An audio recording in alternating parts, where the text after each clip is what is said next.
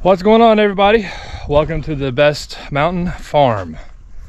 So this is going to be our introduction to the farm for people that's never seen it. Me and Aiden here, we just moved up here just a couple days ago and just trying to get situated and get some stuff knocked out. And so we're going to take you around. It's a beautiful evening, probably the last really nice day of winter if I just had to guess, and give you guys a tour and tell you a little bit about it and what we've got going on. So we might as well start over here while we're up here, and then we'll just make our circle. So obviously we got the big orange tractor, well, little orange tractor, and it's already come in handy down here because it's four-wheel drive. And my dad, also known as Papa Hugh, doesn't have a four-wheel drive tractor, and in these mountains, definitely useful. So this is what we put up for him last year, and you can see this is all the stuff from the homestead, a lot of the tools, keepsakes, pretty much everything we have, but we've got it in the dry. As a matter of fact, in a few minutes we're going to have to push everything in there and zip it up because it's supposed to be nasty tonight. But we're going to be I'll show you down in the big barn where we're going to dry in a spot in one of the old stables so we can take all the stuff that we're not going to use. I don't have any place to put at the moment, and keep everything, you know, from rotting or molding or anything. But one of the things that I'm hoping to start on here in January or February is clearing this out. We're going to go back with the bank and go back with the bank. We have got a bunch of blocks and stuff, and we're going to build a back wall, and to begin with pour just a big cement pad, and eventually it's going to be our nice log looking garage, the shop that we'll be working on a lot of projects with. We got the 66, we got Aiden's Jeep, we got the adventure rig for mine and Aiden's new channel. We got a couple of Jeeps. we got a lot of Jeeps. A lot of Jeeps. So we got a lot of fun projects while we get that done.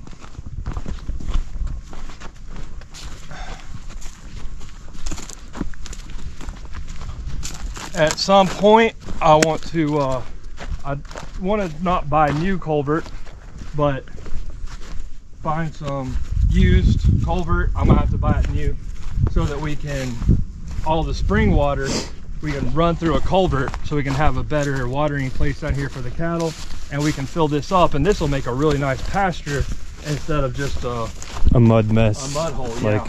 Look at all this. But I mean, that it's impressive because those are all springs that just come up out of the ground. We haven't had any rain, just a tiny bit of rain in months, and it's still flowing a whole lot of water. So there's always plenty of water down here.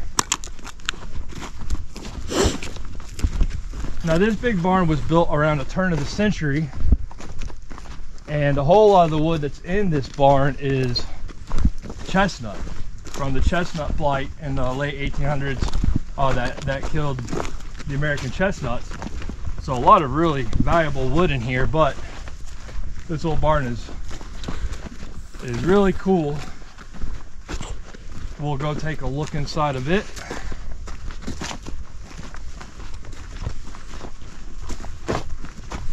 And before we head into this barn, you can see where they've started. Now this is going to be probably the last time that we're going to plow any of this, but my mom, also known as Yaya, is working on her propagation, her raised bed stuff. So this is all going to be mounded kind of hugelkultur beds. We won't have to till, we'll get better yield, and it'll be more sustainable. It'll be sustainable. So that's kind of the whole point of me moving back here. And what we want to do is taking just this little, what's left of the family farm, and making it completely self-sufficient, and also being able to turn a little bit of a profit, but not just doing one thing, you know, being self-sufficient completely, where it could take care of itself, and you know, everything's going to be organic, no chemicals, doing it the way farming should be done. And you know, in the process, completely paying for itself and making some money. So there's a lot of fun projects. We fed these guys the other day.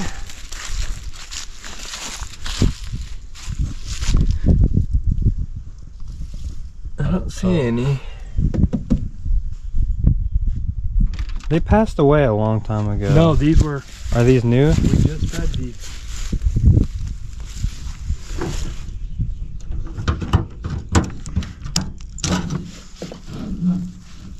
This isn't good.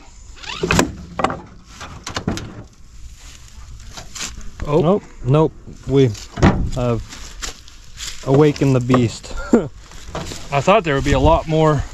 I'm surprised they weren't moving any more than they were. It's cold.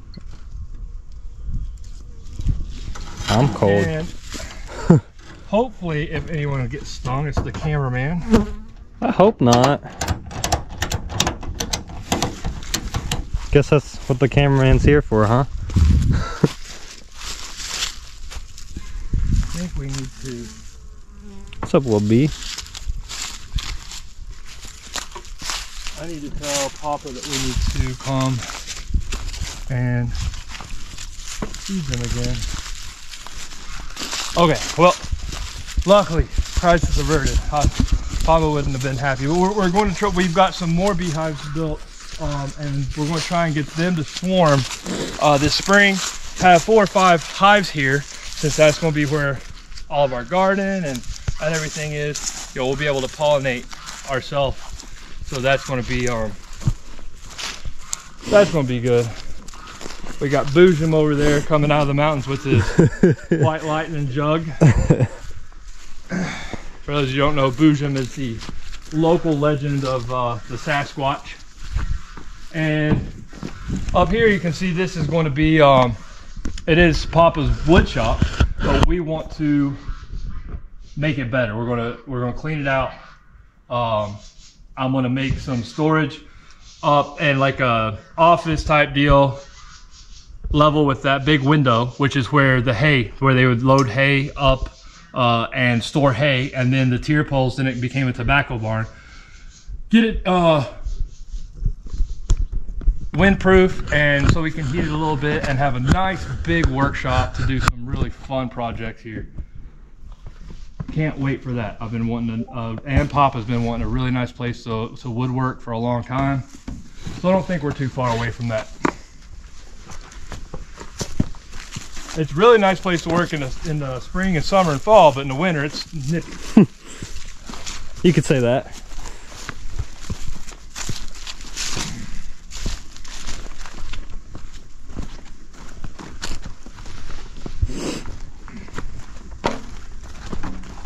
And it's about 90 feet to the top of the weather vane there. So this is not a little barn.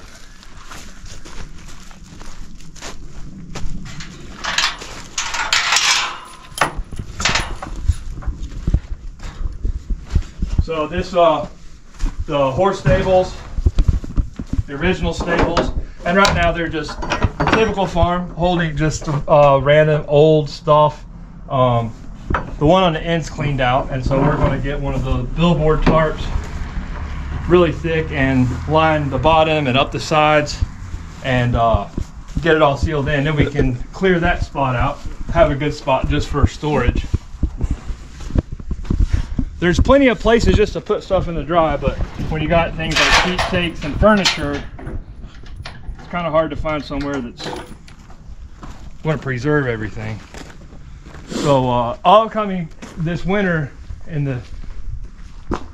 probably in the next month or 2 months, this lower shed here, you can see where cows have gotten in here, and this is not looking good. They've knocked the supports and all out.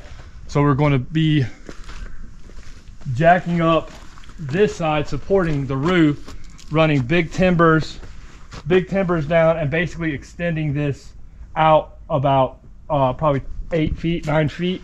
That probably actually just like 5 feet. But the point is to make a new feed area for the cattle for when in the winter. So you can bring your big round bales in of hay and drop them in there, the cows can go in and eat, and then all you've got to do is, you know, take the tractor and clean everything out, keep the hay dry. That'll be a pretty big project, not necessarily expense wise, but time wise, just to take the old wood off, which I'll definitely reuse, move it back, and then put everything back up. But you can see where the rocks have been knocked out with cattle rubbing on and stuff, and it's just to let the old barn settle a little bit. I think Papa has a plan for how he wants to do it, but more Jeep wheels, of course. Yeah, lots of Jeep parts and motorcycle parts and you know, all kinds of stuff.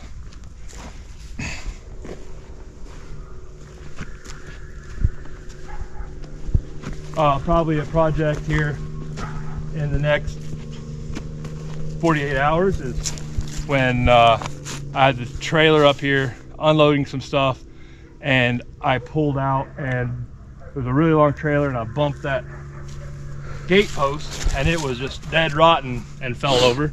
So we got to fix that gate. Oops. And if you saw the video a couple days ago on Samson and our neighbor's bull, look at that gate.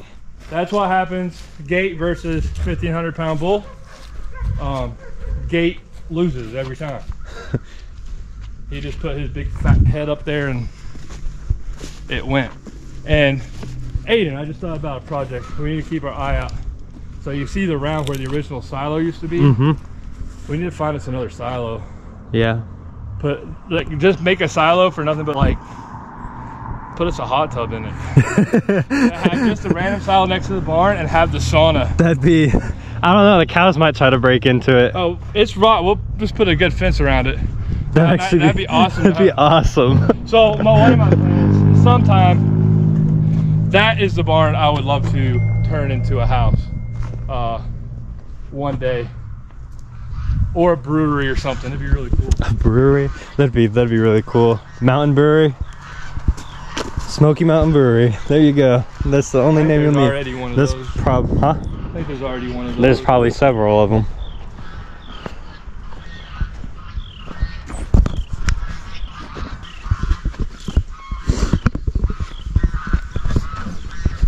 So one of the reasons that we're extending that shed and we're going to need a new feed lot for the cattle in the winter is because this barn, which isn't real old, this barn's from I think around the 50s, it's in pretty bad shape right now. You can see the middle supports. You can see where it's sagging in the middle. Yeah, it's sagging and starting to bow out.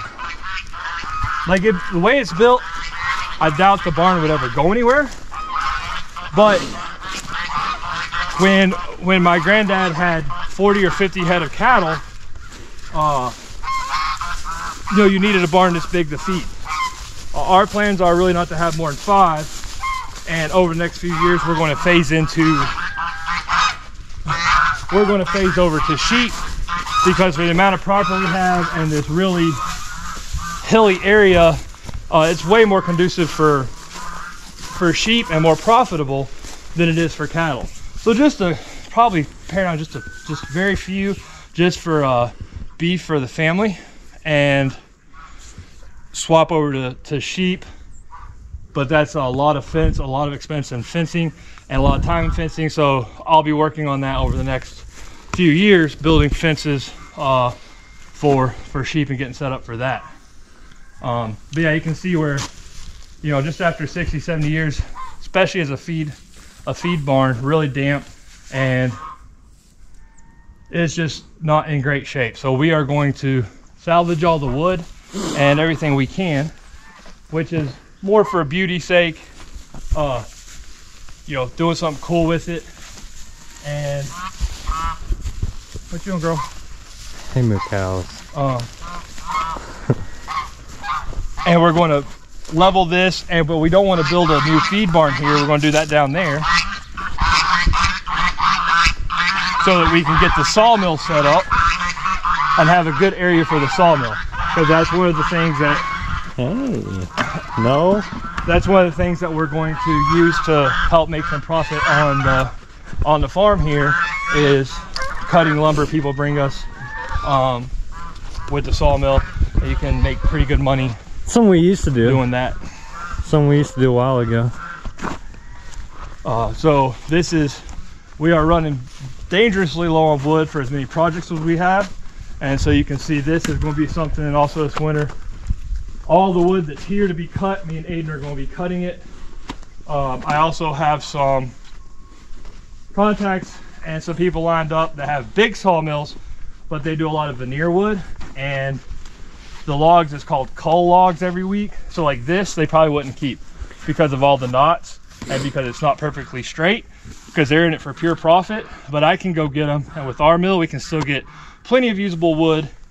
The logs will be free, and then we can have wood, all the wood we need to build with here, and also sell some to make some extra money for more equipment and the stuff we need for the farm. Someone needs to keep a counter on how many Jeeps they've counted on the farm already. We're going to be probably next week getting started clearing this area and cutting, taking all the scrap off. And if you hadn't really seen the mountain farm, but you'd seen the homestead, now you can kind of understand why it is like it is. It's not my fault. It is a genetic defect. And I can't help it.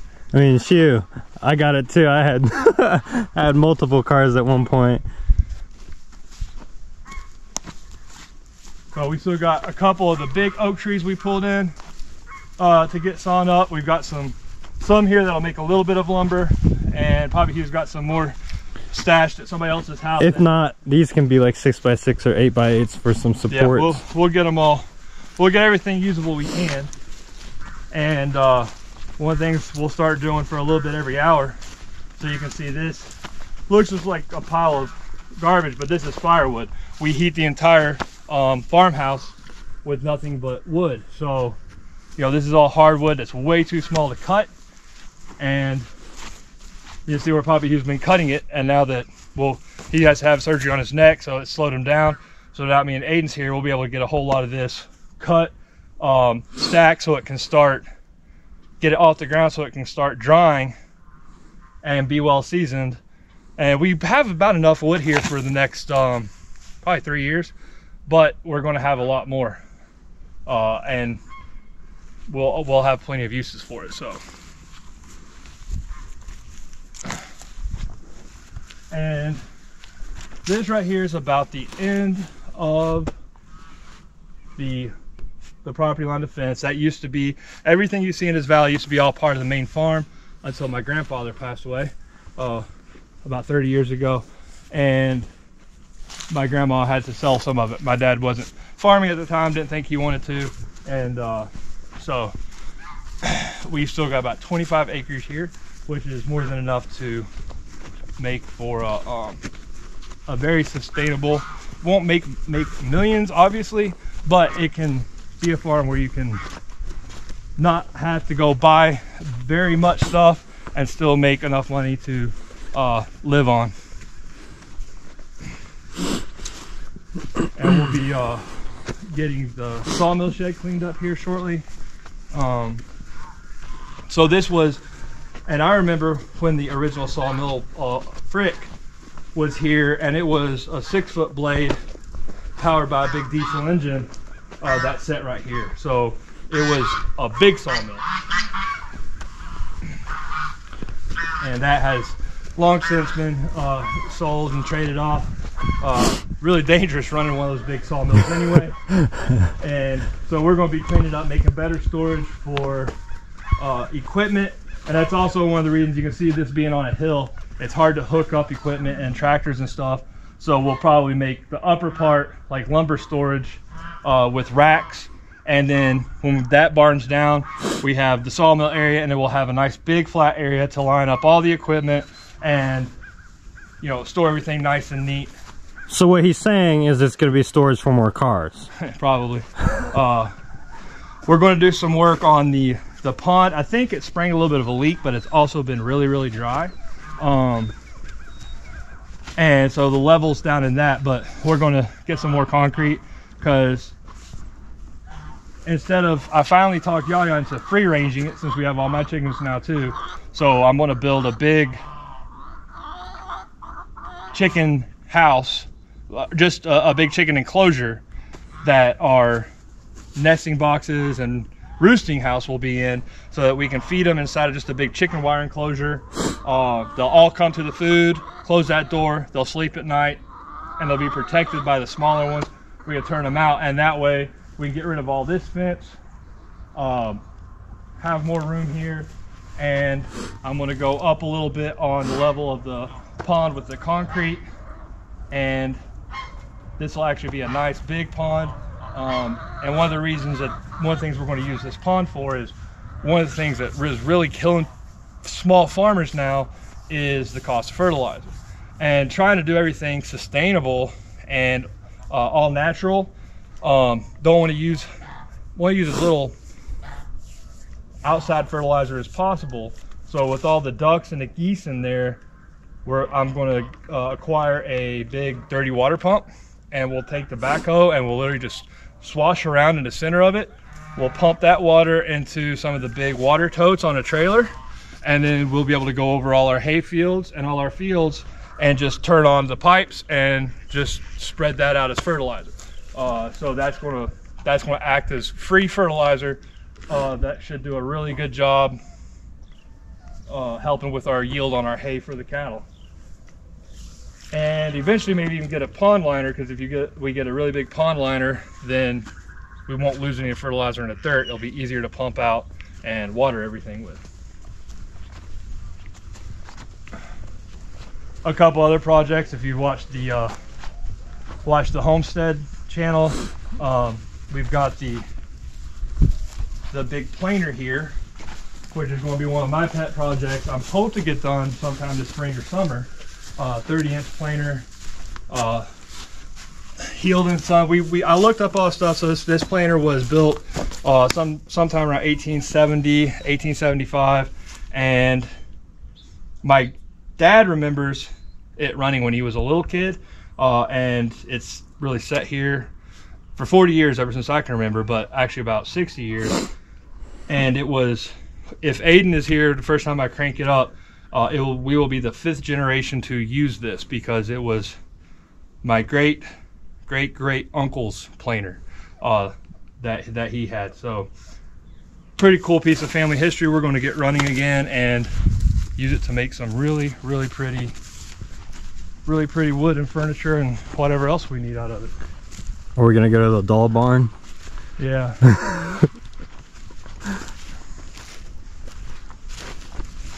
And some of the other, I'm bringing all the windows from the homestead up, and we're going to be helping Yaya set up some greenhouses. She's going to be in charge of starting all the plants and, you know, trying to do some propagation, and, you know, because that's something that is very easy to, if you have the room and the know-how, to make some money on, with the elderberries and rhododendron and all that kind of stuff. And she's going to be working on all that.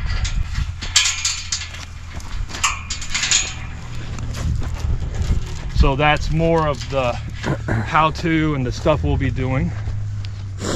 So this is what I was saying, how dry we've been. This is one of the first times I've ever really seen this spring dry up.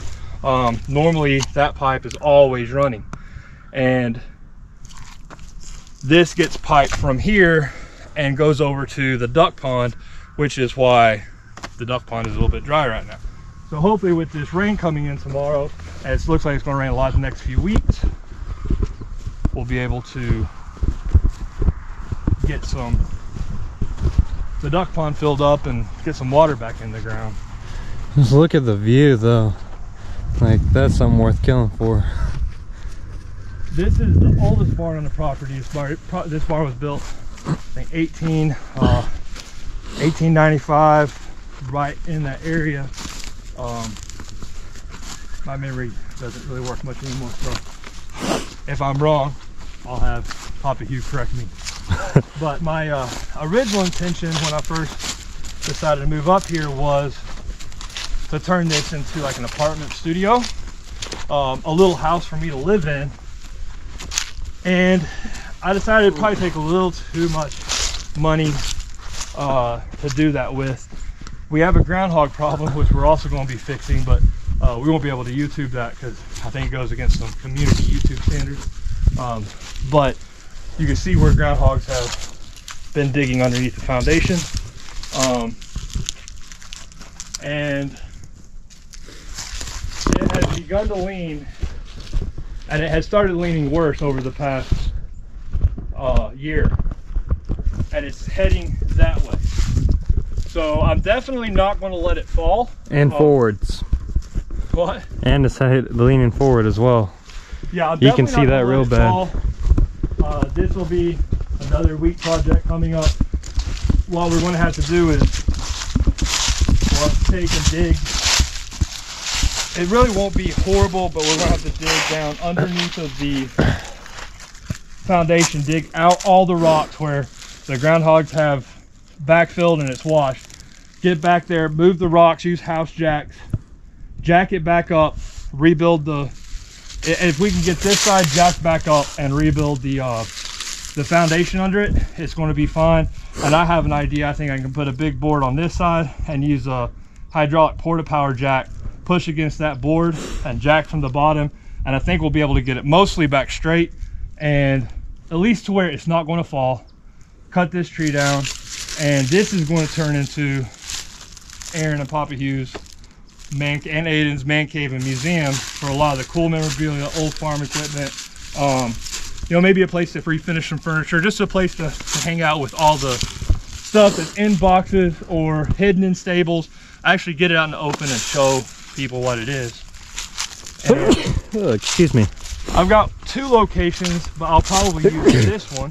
Oh God. If I can get a decent cameraman. I'm trying. I'm sneezing. Again, maybe. So I think that probably about right here is where I'm going to put my house. And I'm going to build just a small off-grid.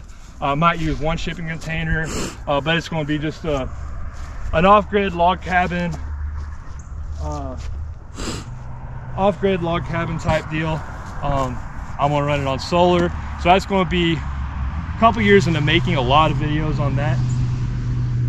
But I think that'll be really cool. I'm just going to set it right here. A couple of those trees that you can see are already dying, but it'll be a really, really pretty view because you can see all the mountains all the way back into Tennessee back there. And is that Tennessee over there? Mm-hmm. And keep a good eye on Papa Hugh and Yaya, and have just a little place all my own. And then if I ever move down to the big house, Aiden or Michaela one can come live here. I plan on staying here for a while. So maybe we'll just put him in that barn, not even worry about fixing it. Here's a blanket or 2. Deal with it, with all the creepy dolls. So this barn hasn't been used since the 50s, and all it's been used for is storage. And the very beginning of the Homestead channel, we actually did a video. But yeah, there are, I'm gonna go find somewhere in here, there's quite a few old baby dolls. There's one right there. Don't worry, I'll have friends. I'll have friends if I decide to stay here. It is real cool, but it is gonna take some work to fix it up. Let's see if we can find another doll. It's like, you'll never know when you'll find one, or where you'll find one. One might jump out of the ceiling at you. That'd be interesting. But I do think that the old barn is salvageable. At least for something just, you know, a little museum. Because as soon as we can get this corner, you see how it's all sloping this way. As soon as we get all this front jacked up and just rebuild the foundation so it stops sinking, it's not going to go anywhere. Especially the way that the this barn is built. Locust logs. I mean, locust lasts pretty much forever, and the way this barn is saddle knocked, it'd be very hard to even pull this barn down. You would have to have a massive excavator or dozer. So That's definitely not anything that I plan on letting happen. And it's just a really cool piece of family history, and it's a cool looking little barn. So we'll be fixing this up, using this for some different storage. We'll see. I've got some plans for this, like I said, an outside man cave setting area type thing, and I just want to make this a cool piece of history that's just because. Sometimes that's what you gotta have.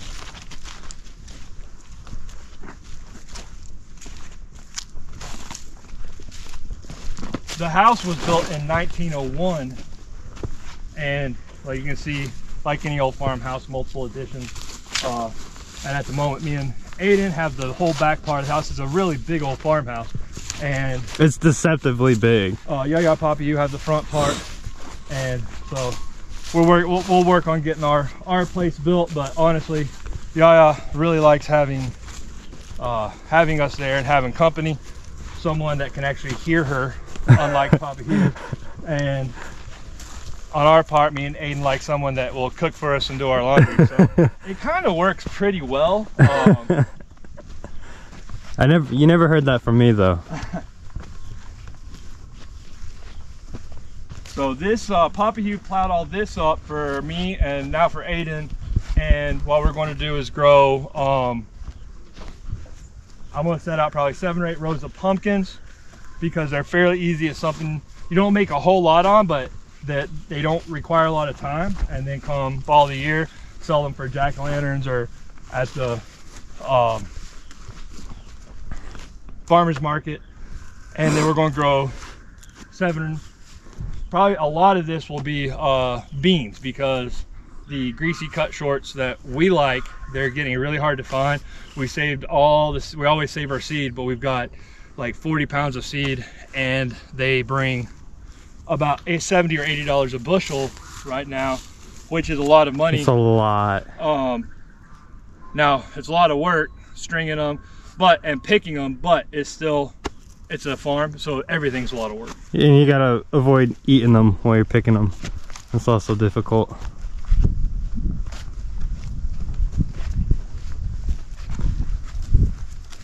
And this mountain, the original farm went all the way up to the top of the mountain, and that is Mary Gray Mountain.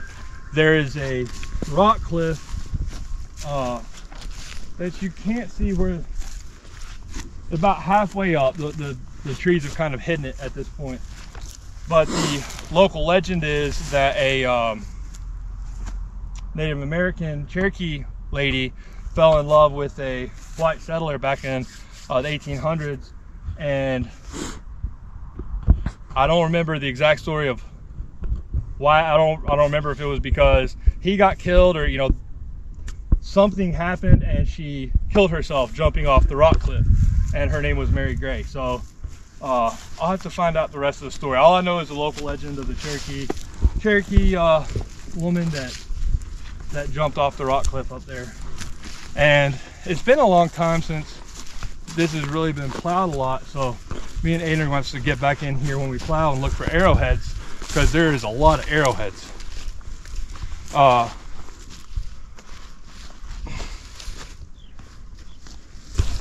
Okay, it's just the way that front screen is. So this, moving over to sheep, and right now we farm with kind of helping some cousins out, but trying to be completely sufficient, and we're trying to downsize what we have. This hay field should produce a whole lot of hay, but you can see all the scrub. With Papa Hugh's health issues, he hasn't had time to keep it clean. So next year, my goal, what I'm trying to talk him into, is the goose poop water from the pond. And it is a lot. It'll take a lot of work. It'll take about 5 or 6 hours every couple of weeks, but every 2 or 3, or about every 7 to 14 days, I'll bush hog all of this and rotate the cattle in like thirds, rotational grazing, so that they fertilize it and keep it ate off. But after a year, of never letting it get anywhere near high enough for any of the weeds to flower, and fertilizing it, then overseeding it with fresh clover and grass, it should make some really good hay for a year after that. And by that time, hopefully we'll have some of our own equipment, hay baler, some stuff we don't have, so that we can take care of things. And as I was saying earlier, we have to declare some war on groundhogs. Now, groundhogs are native, and in and of themselves, they are not bad. However, because they don't have any natural predators out here, they overrun everything. The problem is you'll get a cow that'll break a leg. The cows will step in there and break a leg, and even worse, Papa Hughes will hit them with the tractor when they're up here and roll even more tractors than they already have over on themselves. And we're trying very hard to keep that from happening again. We said if he sold that tractor he can't flip it no more. And that's one of the things that we have going on at the moment. Since I'm up here with the orange tractor, Papa Hugh is selling some of his tractors and the loader, so that we can buy some of the other equipment we need to start making this happen and getting the farm where it needs to go. But you can see how it's kind of rough. I need to come in here with a Kubota and a scrape blade, and most of these are old groundhog holes. You know, get it nice and smooth again, and you know, get rid of all the weeds, which I will never spray any kind of herbicide because that will affect your bees. And we want to have that. I'm hoping to have enough bees where it's a good source of income, as well as we eat a lot of honey, and I like making mead. It's pretty good. So mead is pretty good. And in a homestead survival type situation, honey is something that is absolutely priceless because it never goes bad, ever. It's because of the acids or something in it? The high sugar content. And you know, they found honey in jars sealed in tombs in Egypt 5,000 years ago that is still edible and viable honey. So it doesn't go bad, and you can use it to preserve other foods. You know, plus this area doesn't have sugar cane, so to have sorghum, we don't have enough room or anything for sorghum. So you know, you can trade the honey for molasses and raw sorghum sugar, or you can just use the honey to sweeten everything, which I like and I think is better than processed sugar anyway. I would have to agree.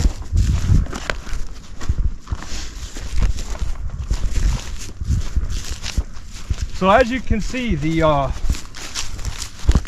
people would always say you have so many projects on 1, 2, 3, 4. There's 4 projects right there. People would make comments, you know, like, wow, you have so many projects on a homestead. How are you gonna get all this done? The homestead not even a drop in a bucket to the amount of work and projects to be done here. But now we have a good crew. Yep. And we have a good team. But I mean, this will never be finished. I can't be like, oh, we're going to finish. Like, with it being a actual working farm. You know, even if every single building, everything was perfect, you're still going to be behind on projects and have a lot to do. So it's going to be balancing, you know, animals and just a daily life on a farm with the other projects we need to get done. Both of you guys here will get it done, and I think I'm looking forward to it. I sure am. It's nice to be home.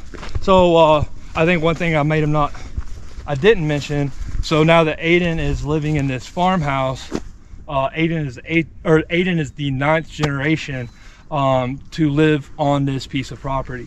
And so I think that's really cool. Not a lot of people can say that. So it's nice having him here. Definitely a generational home, and we're just going to continue to build on that. Might not be a whole lot of it left, but there's enough of it for us. And yeah, it's going to be fun. It's going to be work, but it's going to be fun. So make sure and like, subscribe, and share, because it's going to be something different literally every day, and lots of interesting things, a lot of how-to. It'll never get boring, that's for sure. Yeah, so don't want to miss any of that. So make sure and subscribe so you can know every time we put a new video out. And more than anything, appreciate you guys watching, and we'll be seeing you around.